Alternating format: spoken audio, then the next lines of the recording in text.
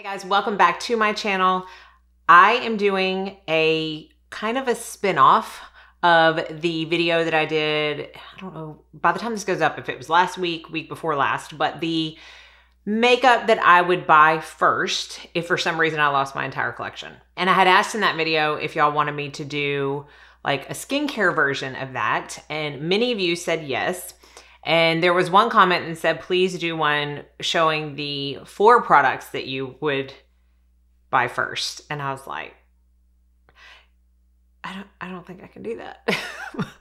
Like, I don't think I can do that. My skincare routines are a lot multifaceted. There's a lot of layers. There's a lot of steps because that is how I choose to do it. It's also part of my job to test products, see how they work out together, see how they don't work out together. But I've always just been someone who loves trying new things. So I tend to have a little bit more steps than you even need or that most people would even want to do. All of that to say is that I did not pick just 4 products, but I did pare it down immensely from what I currently do and really only have a few steps. So what I'm gonna do is I'm gonna show you what I would purchase for an AM routine right off the bat and what I would purchase for a PM routine. And then there's a couple of products that overlap both routines. So in essence, if someone's like a minimalist, this is kind of what I would suggest.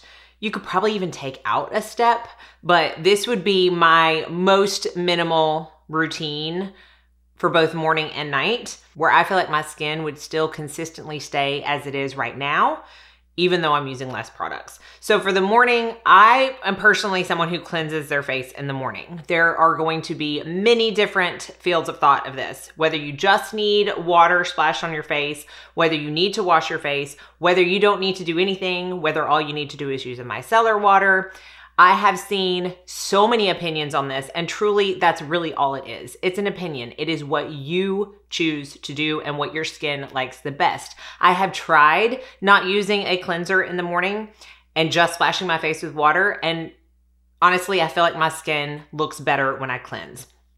So this is one of the products that would not only make it for my AM, but also my PM. So it's really the only cleanser that I would purchase right away. And it's the Definage One-Step Multi-Cleanse. I've talked about how much I like this. You can see I'm more than halfway done with this. This is a gel consistency cleanser. I spoke about in my video on Definage where this even could work as a double cleanse, and I am not having a separate cleansing oil. Now, let me say, I have found my new favorite cleansing oil. I will be talking about that soon. But for the sake of this video and saying, okay, am I really going to worry about getting a cleansing oil or a cleansing balm right off the bat? No, because this can serve as both. And it's just a fabulous cleanser. I love it a lot. I put it on dry skin, even in the morning, even when I'm not using it as like a makeup remover, and then, you know, rub it in for a little bit and then wash it off after getting it wet and rubbing it in just a little bit more. It's just a great cleanser. Love it, love it, love it. And because I love it so much and because it also can serve the 2 steps for a double cleanse, it would be the first that I chose. After that is going to come like a toner, but really in my toner step recently, I have been using an essence. And I have so many favorite essences. I have probably 3 or 4 that I rotate through the most, but the one that I go to time and time again and have repurchased the most is the Dr. Circul Vegan Kombucha Tea Essence. Now, if you are truly a minimalist, you are going to skip this step. But I like this step not only because it feels good, it's super moisturizing, but it gives that moisturized base that I truly feel like allows all the serums that you're putting on after it to sink into the best of their ability. So I would purchase an essence right off the bat, and this would probably be the one that I chose. There are lots of good ones, lots of ones that I like, but this is you can see it's a biphase essence, and then you shake it up and it turns into just this milky white, still thin, but has enough viscosity where you feel like it's doing something, but you could also layer upon layer upon layer of this depending on how much hydration your skin needs. Love it so much. And again, it's a step that I don't want to be without. Now, I am only going to be purchasing one serum for the morning. Truly, it's the one that I feel like is most important. And when I talk about my moisturizer, you're gonna realize I'm getting so much from my moisturizer that I don't need more than one serum. And it's a vitamin C. And I have talked about vitamin C for years and years and years. Is it the only antioxidant on the market that works? Absolutely not. Do I think you have to have a vitamin C? No, there are other great antioxidants, but I do feel like vitamin C works so well in conjunction with your SPF. They both help each other work to the best of their ability. It's a very strong antioxidant to help you fight those environmental aggressors and just keep your skin healthy from all the pollution that is in our world today. I have 3 vitamin C serums that I like. I would be hard pressed to decide which one I would buy. So for this step, I'm not necessarily going to say this is the product I would buy. I'm saying this is the category that I would buy. So the only serum for the morning would be a vitamin C. My 3 favorites at the moment are going to be the OG most used vitamin C in my history of using vitamin Cs, and that is the Truth Treatment Systems Transdermal C Serum. Talked about this so much. I love it. It's great. It's a tetrahexacyl exorbate form of vitamin C, which is a derivative of the purest form of L-ascorbic acid. I feel like the tetrahexacyl exorbate is something that works the best on my skin. I am going to talk about one that has the LAA, and out of all of the L-ascorbic acid serums, that one is my favorite. But this is the one that's most used. It's tried and true. I go back to it all the time. It's fabulous. Another tetrahexacyl exorbate, I'm just gonna say THD. Another THD serum that I have recently started using, although you'll be able to see, I'm down to right here, so I've used a good bit, is the Medicate C Tetra Luxe. This is a lipid vitamin C enhanced radiant serum. It also has vitamin E, vitamin F, red ginseng. They also have a C Tetra that's not Luxe, and I believe it has a lower percentage of the THD, and it doesn't have as many ingredients. So it's the best if you are introducing vitamin C into your routine for the very first time. But I want the most of the most. So the Luxe is where I chose to go, and it's great. Medicate's one of my favorite brands for skincare, and I've really been enjoying this. It is an oil-based serum, but it sinks in really nicely. It leaves a very nice natural glow. These are all oil-based serums. And then this one is from Allies of Skin. It's the 35% vitamin C and perfecting serum. This has 25% of ethylated L-ascorbic acid, so it's a more stabilized form. And then it also has 10% of the THD, is superoxide dismutase and glutathione. So lots of good things in this. In fact, I guess if I had to say, okay, which one am I going to choose out of these 3, it might actually be this one to start because it does have so many good additives to it, and it has both forms of vitamin C. I've had no irritation with this. It's fabulous. Again, it's a waterless serum, so I do mix it with some kind of spray, but it sinks in nicely. Out of all the L-ascorbic acid serums that I have tried in the past, this is probably my favorite. Now, for the moisturizer, this is going to be something that you'll also be able to tell, okay, this is why I really only need a vitamin C. And I'm not even adding an eye cream in this because I have used this moisturizer as an eye cream and I really like it. I can't say that for all moisturizers, but I'm saying that for this. And this is also from Allies of Skin, and it's the Peptides and Antioxidants Firming Daily Treatment. I am about to have to cut this open because I maybe have 2 uses left in this one, but I have a backup, so no worries about that. But this has 7 brighteners, 8 antioxidants, and 7 peptides in it. So basically, it's an all-in-one treatment. In fact, there may come a time where, well, there is gonna be like an overnight trip that I take in a couple of weeks, and I will probably only take this for my morning routine. I will cleanse, tone, stick this on as my moisturizer, eye cream, and serum because it's got so many good ingredients, SPF, and I'm good to go. It just is an all-in-one powerhouse, but it sinks in, it's not heavy. You don't need that much. It's a beautiful moisturizer, and currently one of my very favorites. And it's just one that, again, you don't need much else with it. So all of those reasons are why I would choose this as my moisturizer / eye cream. And then the only other thing that you need in the morning, can you guess? Can you guess? The most important thing? SPF. Y'all, I don't even care if you cut the moisturizer step out, okay, and just get a cleanser, a toner, and an SPF. That's fine, as long as you have the SPF. Now, I am going to be doing an SPF video very soon where I talk about a plethora of SPFs that I'm trying out right now, like a lot, and I'm ranking them. I'm trying a different one every day. I'm taking lots of notes, so be on the lookout for that. But when I really looked at all of them and thought, okay, on a daily basis, what do I need? This is what I chose. And it's probably gonna be one y'all already could guess. The Elta MD UV Elements Broad Spectrum SPF 44.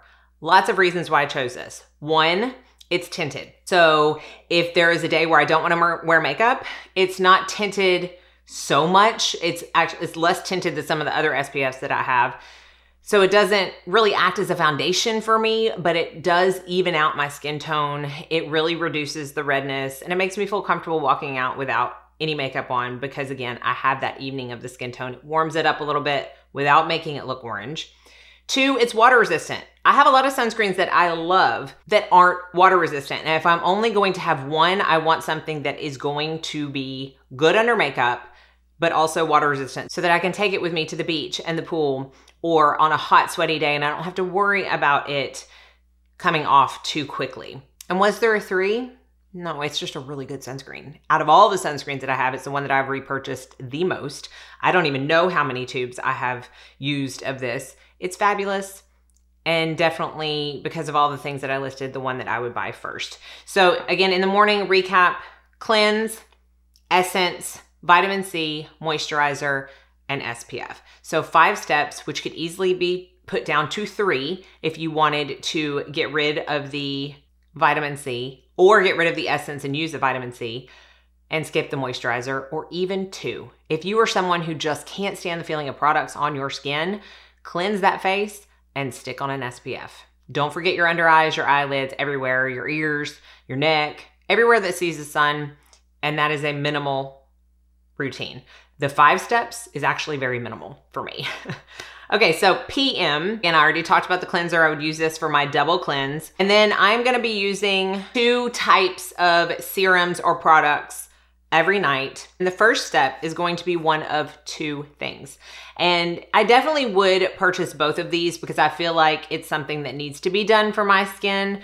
I would say first and foremost, I'm going to repurchase some kind of retinoid. And I have 2 that I recommend and love a lot. I'm trying out another one. I just can't talk about it because it doesn't come out until the end of the year, but trust, I will talk about it. The first one is a retinaldehyde, and this is again, Medicate, and again, one that I have talked about so many times. This is the Crystal Retinol and Retinal, excuse me, and this is in the 10 version. Once I get done with this, I will go up to 20, but this is, I believe, the 4th tube that I have used of this, and it's fabulous. If you don't know, retinol is 1 step down from tretinoin, 1 step up from retinol. To me, it is less irritating than even some retinols. There are some medical grade or over-the-counter retinols that I've used in the past where I peel more with those than I do even with a tret, but especially with this. So this is the least irritating form of a retinoic acid that I have ever used in the form of retinaldehyde. There's lots of other good ingredients in this, and it is a very sophisticated formula, in my opinion. Are there cheaper retinols on the market? Yes. Have I tried some of them? Yes. Are they good? Yes. But this is still my favorite. So Medicate Crystal Retinol, and again, they have different levels. So it starts at 1, 3, 6, 10, and 20. 10 is a 0.1% retinaldehyde, and the 20 is a 0.2, which again is what I will be going up to next because I've had no irritation. It would either be that or my tretinoin. And this is the Curology prescription. Oh, look, it matches my shirt. I've talked about this a lot. I'm currently kind of taking a break. I say I'm taking a break. Last night, I mixed this in with my moisturizer for the first time in like probably a month. And I might do that like once a week because this is the gold standard, but it does cause me to peel every once in a while. And there typically is like 1 day a week where my skin is just not looking the best. And I wanted to take a break from that so that I could have 7 days a week where I felt like my skin was looking decent. But again, gold standard, most researched anti-aging ingredient on the market, hands down. I mean, years and years, decades of research behind this ingredient of tretinoin, and Curology is a wonderful place to start if you don't know where to get it. So I will have that link down below. So I'm going to cleanse. I will use that same essence. I will use some kind of retinoic acid. Then I will use a moisturizer and eye cream in the same form of the Allies of Skin. And the only other product that I would most definitely repurchase is my last step of my skincare routine at night, and it is my Definage 8-in-1 Bio Serum. I just did a full video of this, so I will link it up in a card so you can see why I love it so much. But this is the very last step after moisturizer. I use it all over my face, all up under my eyes, and I absolutely love it. So while it's not a necessity, to me it is. It has become one in the 3+ months that I have been using it again, and it would definitely be purchased. So again, 5 steps in my nighttime routine. Now the only thing extra that I would buy is for the nights when I don't use a retinol or a retinol or a tretinoin, and that's 2 nights a week where I exfoliate my skin. My favorite exfoliator is the Dr. Dennis Gross Peel Pads. This is the Universal Daily Peel. I used to could only use the sensitive, but my skin has become much stronger and more resilient, and so now I use the regular Universal Daily Peel, and this is not daily in my opinion. I think personally, at least for me, that's way too much exfoliation. So twice a week, I will not use a retinol of any kind, and I will use this instead, and my skin loves it. I've gone through multiple boxes. I am low on this box, so I need to go ahead and buy a backup, but it's something exfoliation wise that my skin has really, really, really enjoyed. And I feel like it makes a big difference on keeping it from looking dull and keeping it bright and glowy and the healthiest that it can be. So 6 different products, but 5 different steps, because I will change it up a couple of days a week. And that is it. That is very, y'all, that is very pared down for me. 4 products would be very hard, but if I had to say SPF, I mean, most important, hands down. If you do not use SPF, all of this other stuff is worthless, in my opinion. It's worthless. It is not doing for your skin what it is meant to do if you are going out in the sun without protecting your skin. If you don't agree with that, well, then I think you're wrong. I'm just to put it as bluntly as possible. SPF number 1, retinol number 2, the moisturizer number 3, and a good cleanser number 4. Those are the 4 things out of all the ones that I've talked about that I would repurchase. These 4 right here. SPF, cleanser, moisturizer, and retinol. Retinaldehyde. So for the person who asked for the 4, hopefully that was helpful. For everybody else who wanted to know what I would purchase first, hopefully the whole video was helpful. I'll have everything listed and linked down below with any discount codes that may be affiliated with them. So be sure and check that out. Thank y'all so much for watching. Be sure and like and subscribe before you leave so you don't miss out on any future videos. And I hope you all go out and have a very blessed day.